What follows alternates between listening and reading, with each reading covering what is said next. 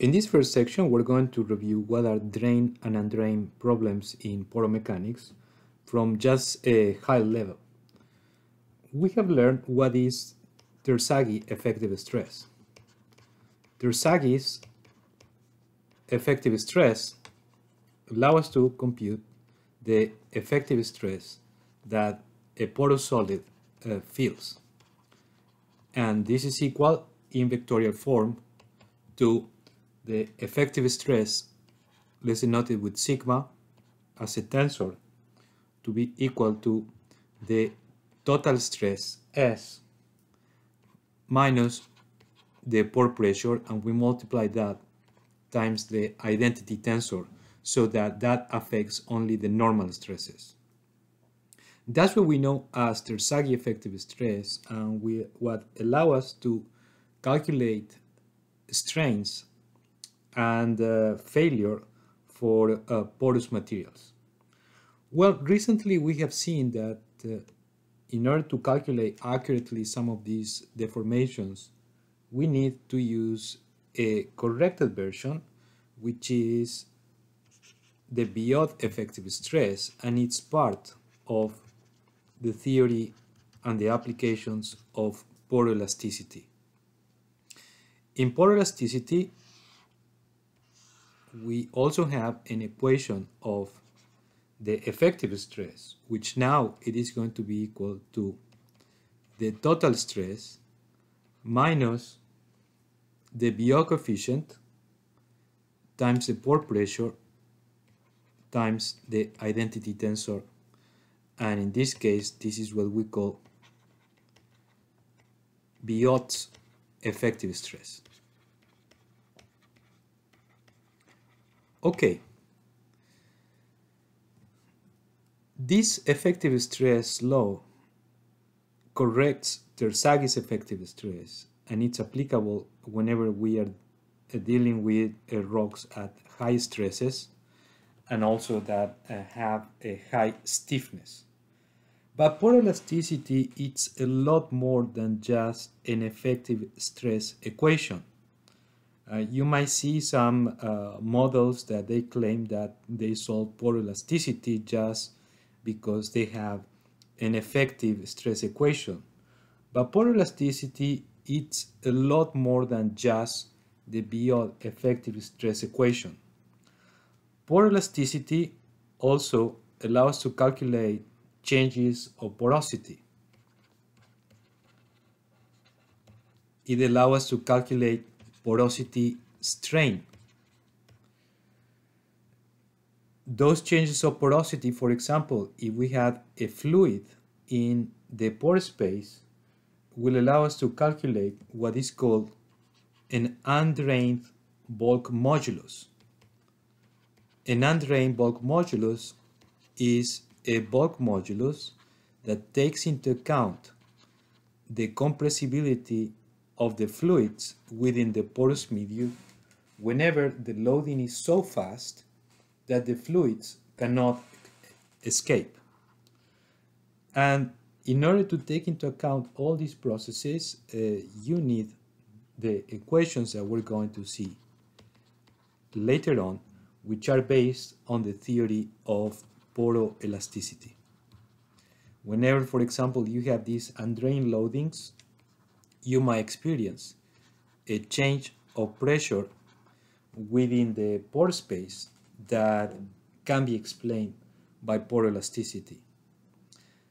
And poroelasticity is also very useful and very important to explain some phenomena that we see in wave propagation in porous solids, which is not the same as just wave propagation in just a solid.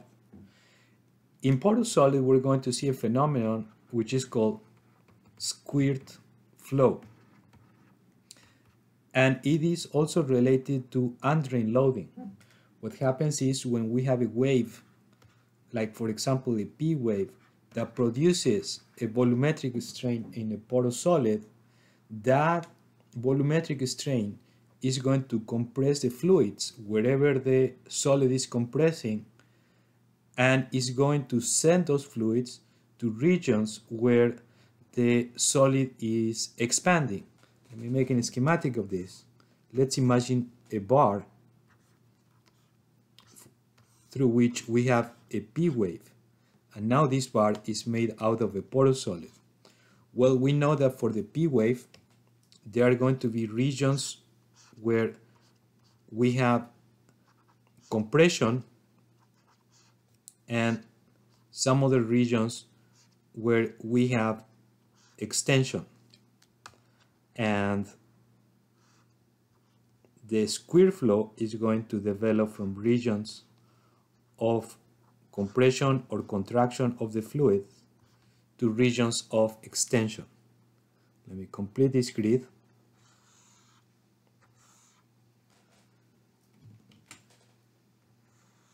So we can see a little bit better what's going on in here. Okay, I'm going to go again into the compression. And